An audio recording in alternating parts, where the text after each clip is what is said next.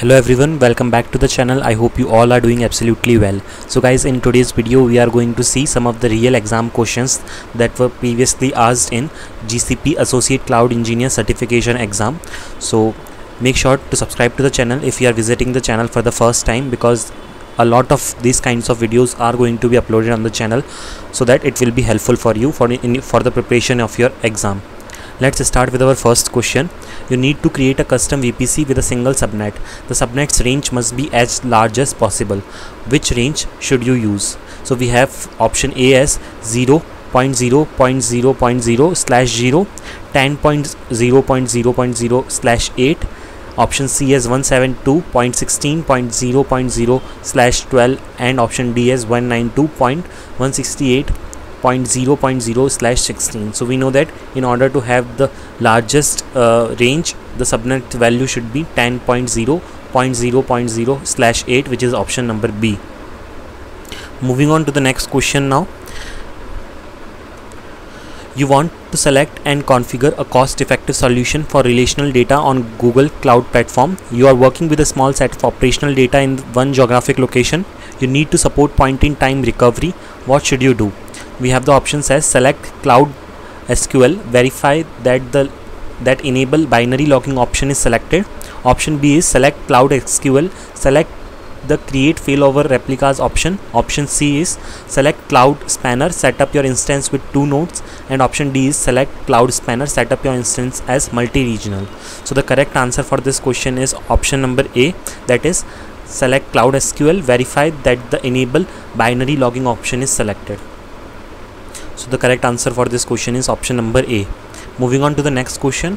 You want to configure auto healing for network load balancing for a group of compute engine instances that run in multiple zones using the fewest steps possible.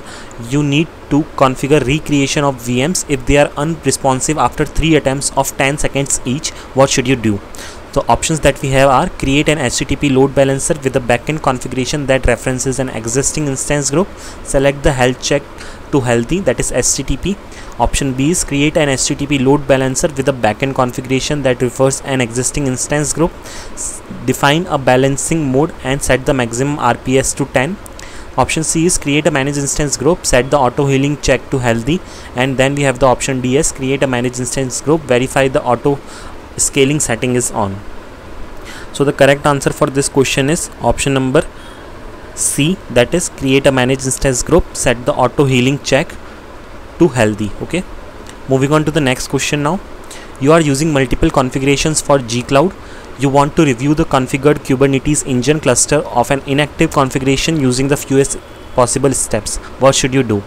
We have the options as use G-Cloud config configurations describes to review the output, use G-Cloud config configurations active, and G-Cloud config list to review the output.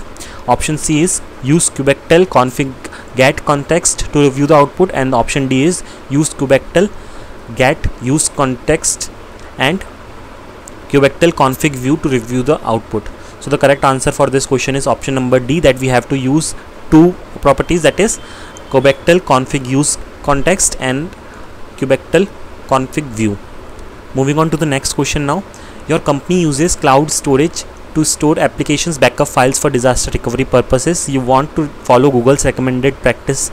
Which storage option should you choose? We have the 4 options as multi-regional storage, regional storage, nearline storage, and cold line storage. The correct answer for this question is option number D, that is cold line storage. Moving on to the next question now. Several employees at your company have been creating projects with Google Cloud Platform and paying for it with their personal credit cards, which the company reimburses. The company wants to centralize all these projects under a single new billing account. What should you do? So we have 4 options.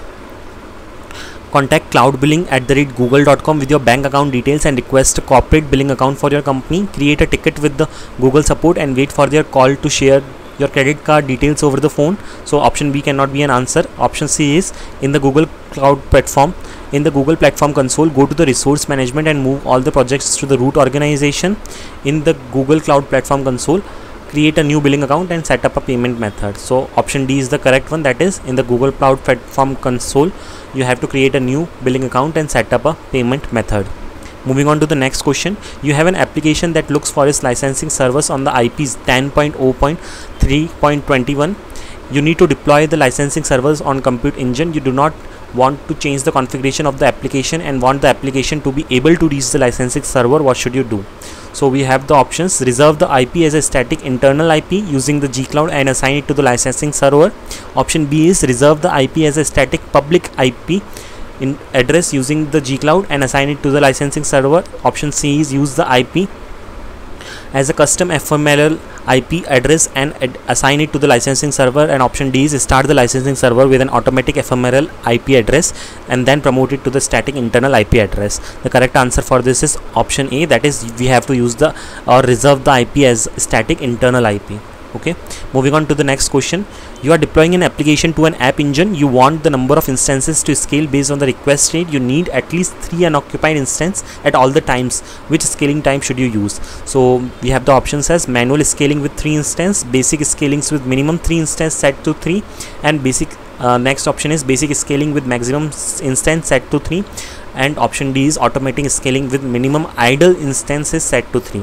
The correct option for this question will be option number D, that is automatic scaling with minimum idle instances set to 3.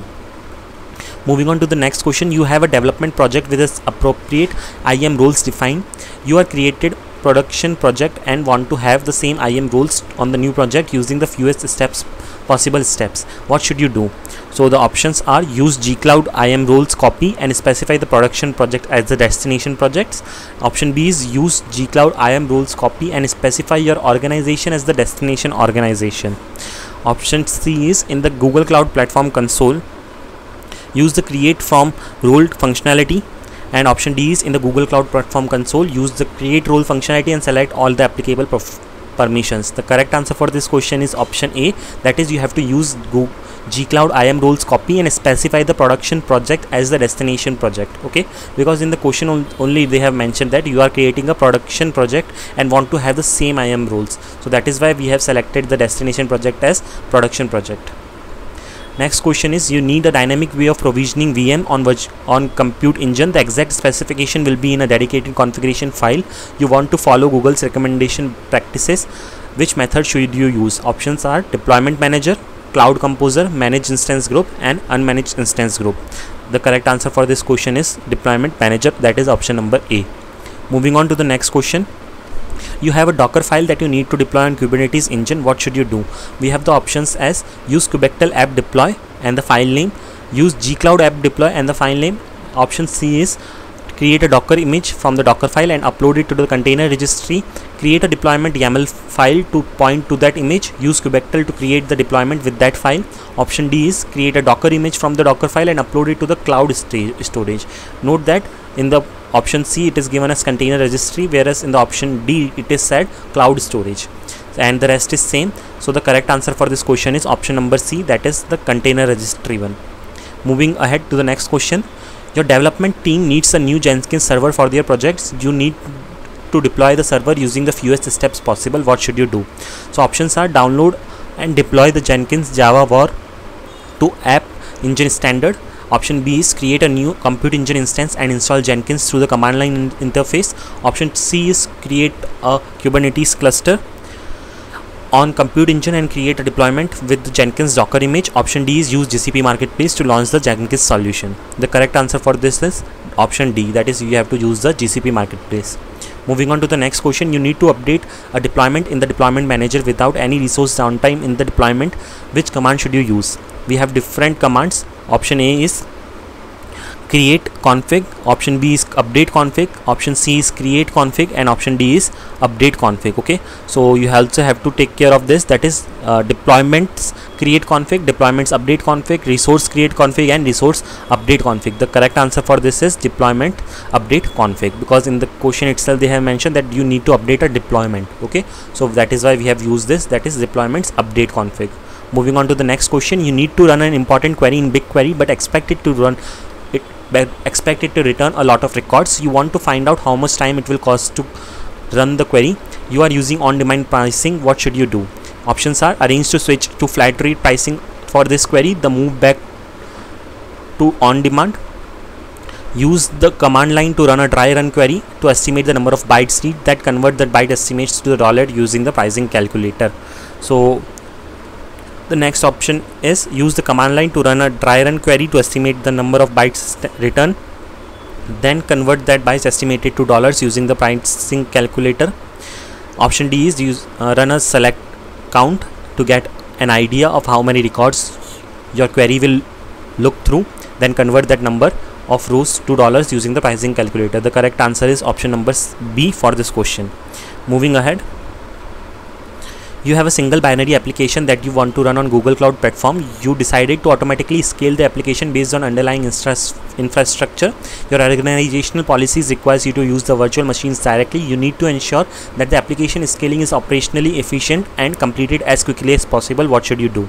So options are: create a Google Cloud Kubernetes engine cluster and use horizontal pod auto scaling to scale the application. Option B is create an instance template and use the template in a managed instance group with auto scaling configured. Option C is create an instance template and use the template in a managed instance group that scales up and down based on the time of the day. Option D is use a set of third-party tools to build automation around scaling that application up and down based on stack drivers CPU monitoring. The correct answer is option number B. Moving on to the next question, you are analyzing Google Cloud Platform service cost from 3 separate projects. You want to use this information to create service cost estimates by service type, daily and monthly, for the next 6 months using the standard query syntax. What should you do? Options are: export your bill to a cloud storage bucket and then import it into the cloud big table for analysis. Option B is export your bill to a cloud storage bucket and then import it to Google Sheets. Option B cannot be an answer. Option C is export your transaction to a local file and perform analysis with a desktop tool. No, this is also not a suitable approach. Option D is export your bill to a BigQuery dataset and then write time window based SQL queries for analysis. So the correct answer is option D. Moving on to the next question, you need to set up a policy so that the videos stored in a specific cloud storage regional bucket are moved to Codeline after 90 days and then deleted after 1 year from their creation. How should you set up the policy? We have the options: use cloud storage object lifecycle management using age conditions with set storage class and delete actions. Set the set storage class action 90 days and then delete action to 275 days, that is 365 to 90. Second option is similar, just the difference is that they have mentioned that the delete action to 365 days. So the correct answer is option B, because we need that it should be deleted after 365 days. That is why we have selected option number B, whereas in the first option it was saying 275 days. Moving on to the next question, you have a Linux virtual machine that must connect to Cloud SQL. You created a service account with the appropriate access rights. You want to make sure that VM uses this service account instead of the default compute engine service account. What should you do? We have the options as: when creating the virtual machines via the web console, specify the service account under the identity and API access section. Option B is download a JSON private key for the service account on the project media and JSON as the value for the key compute engine service account. Option C is download a JSON private key for the service account on custom metadata for the VM, add that JSON as the value for the key compute engine service account. Option D is download a JSON private key for the service account after creating the VM, SSH into the VM and save the JSON. So the correct answer for this is option number A. Moving on to the next question now. You created an instance of SQL Server 2017 on Compute Engine to test features in the new version. You want to connect to this instance using the fewest steps. What should you do? Okay, so let's straight away look at the answer for this question. The answer for this is: install the RDP client in your desktop, set a Windows username and password in the GCP console, use the credentials to log into the instance. That is answer is option number B. Next question is: you have one GCP account running in your default region and zone and another account running in non-default region and zone. You want to start a new compute engine instance in these two cloud platforms accounts using the command line interface. What should you do? The correct answer for this is option number A, that is creating two configurations using gcloud configurations create name and run gcloud config configurations active name to switch between accounts when running the commands to start the compute engine instances. So with this we have come to an end of this video. I am going to upload part 2 of this video. You will get more questions that will be in the continuation of this video in part 2. So thanks for watching the video. If you are new to the channel, make sure to subscribe to the channel.